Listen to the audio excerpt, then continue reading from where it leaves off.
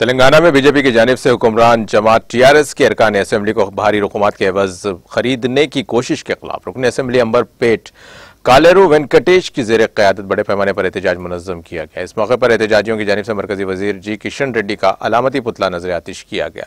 एहतजाज में मुकामी टीआरएस कायदीन और कारकुनों की कसीर तादाद ने शिरकत की। इस मौके पर रुकन असेंबली कालेरो वेंकटेश ने कहा कि बीजेपी चाहे कितनी ही साजिशें क्यों ना कर ले, मुनगोड़ो ज़िमनी इंतखाबात में टीआरएस की जीत यकीनी है। उन्होंने कहा कि अवामी तहरीकों से कामयाब होने वाली टीआरएस को कोई ताकत नुकसान नहीं पहुंचा सकती।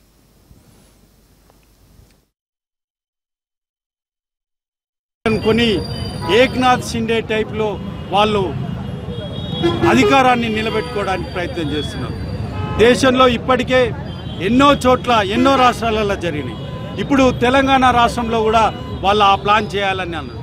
నిన్న జరిగిన సంఘటనలో ఇమీడియట్లీ కిషన్ రెడ్డి గారు కేంద్ర మంత్రి గారు తను నందకుమార్ ఎవరో స్వామీజీ ఎవరో మాకు తెలియదని చెప్పాడు.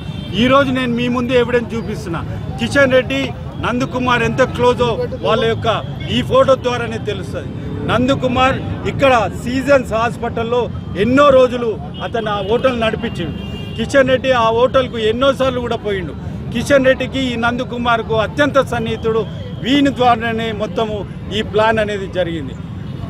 ఈ రోజే కాకుండా ఎన్నోసార్లు కూడా మనం ఎమ్మెల్యేలను ప్రలోభపెట్టి ఏ విధంగానైనా కూడా టీఆర్ఎస్ పార్టీ ప్రభుత్వాన్ని కూలదోయాలనే ఉద్దేశంతో ఇటువంటి ప్లాన్ చేస్తుంది. ప్రజలందరూ కూడా గ్రహించండి, బీజేపీ ఎటువంటి దుర్మార్గమైన అప్రజాస్వామికమైన పనులు చేస్తున్నారు.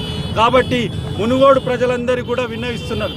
వాళ్ళు ఓట్ల అభిమానం లేకపోయినా కూడా ఏదో ఒక విధంగా మునుగోడులో ఎలక్షన్లో గెలవాలనే ఉద్దేశంతో ప్రయత్నం చేస్తున్నారు. ఈ